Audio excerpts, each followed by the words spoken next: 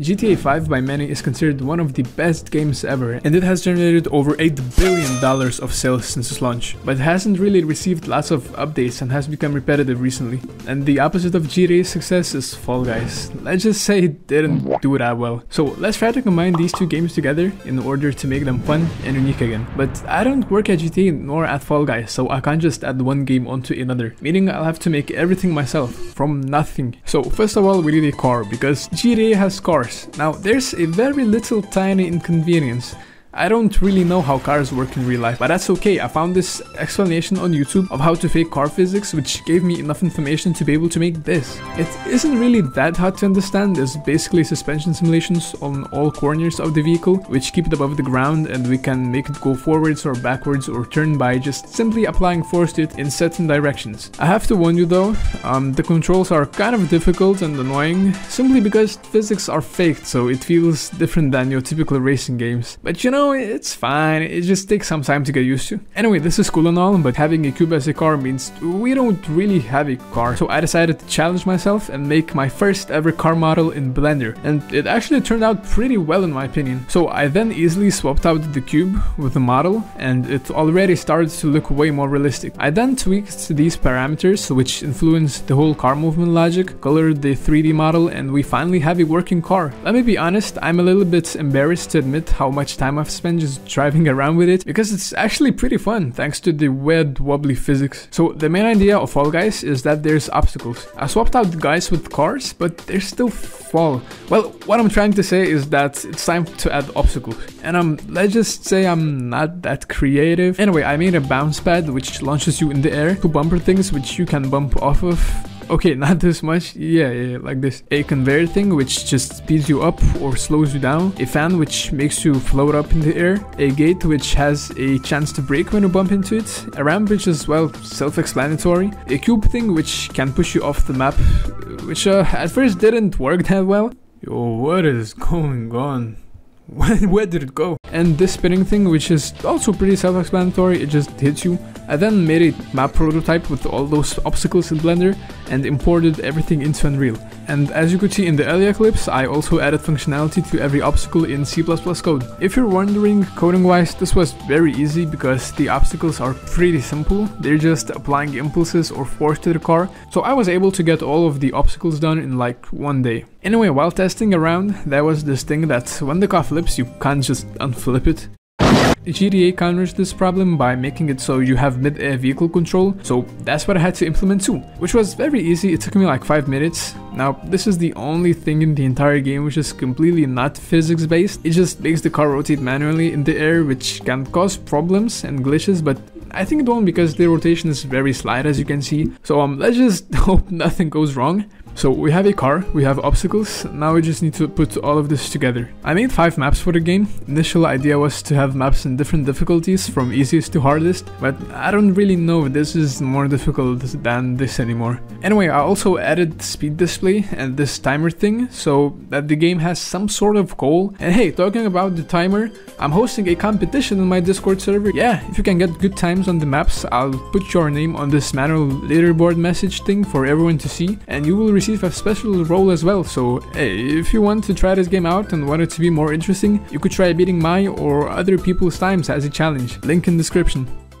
So back to the game, the sky just does not fit the look of everything, so I went on a journey learning how to make custom skyboxes. Turns out setting them up in Unreal isn't hard at all.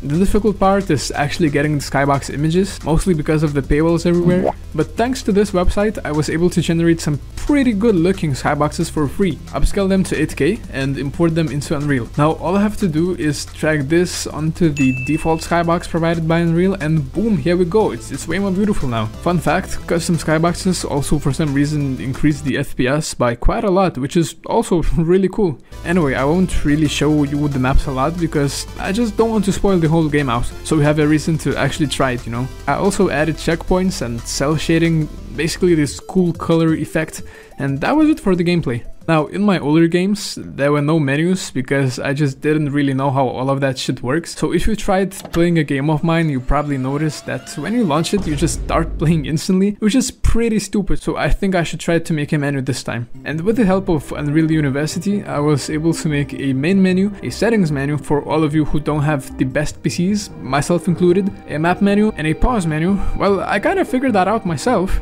But anyway, turns out menus are actually easy to make. All of them took me like a few hours, if not less, and the game feels way more complete now. Also, fun fact, the settings menu wasn't hard at all because Unreal just takes care of everything behind the scenes automatically. All I had to do is this to change an FPS limit setting, for example. As you can see, it's not a lot of work. So anyway, let's actually play the game now and see how it turned out. Yeah, so welcome back to my gaming video. This has been a gaming video all along, we just haven't realized it yet. Yeah, today we're playing Sky Race. I don't really like that name. If someone has a better one, please suggest it, please. In my opinion, this is the hardest map, so that's the one I'm gonna play. You gotta time this. Okay. So yeah, this is all about timing. I think, yeah. Oh, clean. Bro, I didn't mean to do that. Okay, that was clean. If you look at the time, I'm already like horrible. Okay, so this is what I like to call the sideways maneuver, because it's like sideways, you know, like I don't know. So anyway, you need to like go up. Yes. Oh my god, first try. Nice. And here's a checkpoint for you. Damn, that first try was actually cool. So now you need to jump. Yeah, that was easy. I don't know, maybe for speedrunning. Yeah, so as I was saying, you could maybe like use this for a speedrunning thing, you know. Okay, now this is like pretty easy. You just have to go on either one of these. Just don't go in the middle. I think that's, and don't do this. Maybe, you know, maybe don't take my advice. Oh yeah, this game has like no sound, so it's quite boring at times. But you know, it's fine. It's just a prototype. If I'm going to make the actual game, I want it to be like multiplayer, and I want it to, you know, be actually better. Like, I'll add more cars, I'll add more obstacles, I'll add way more maps, I'll add so much shit, you know. You know what they say, 16th time is the charm, or whatever time, I don't know. Okay, no. Oh, wait, it actually might be not possible. Like, I'm starting to did I just make an impossible game? Okay, let's just, wait, oh, you just gotta go fast. Oh, I'm so stupid. These like push you off and shit, you know. So like you gotta be careful. Because these pusher things, they have random timings, you know, like when they go out and go in. What am I saying? Anyway, you just gotta like wait for them to, you know, time. So for speedrunning strategies, there's not really lots of strategies, just luck here. Yeah, as you can see, you just gotta wait. I mean, maybe you could like go off this into the lower platform that you can see. No, dude, wait. And I'm back here? Jesus, bro. What was I thinking when I was like setting up checkpoints? Okay, you just gotta go fast. Okay, maybe not. Yeah, I'm sorry if this like is actually getting boring for you. Okay, we finally did it. And no,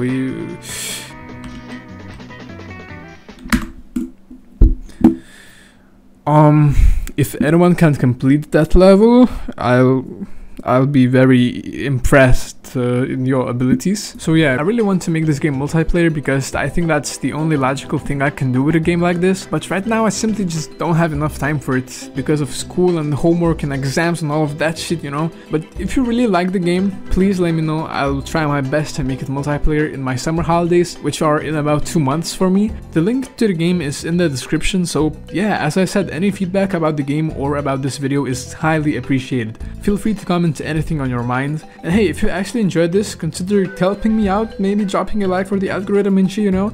Maybe even subscribe if you'd like YouTube to recommend you more of my content, and join our Discord community because I'd love to chat with you. So yeah, thank you so much for watching till the end. I appreciate that a lot because these videos actually take a long time to make, and you should check this one out. There's a high chance you'll enjoy that one as well. So yeah, thanks.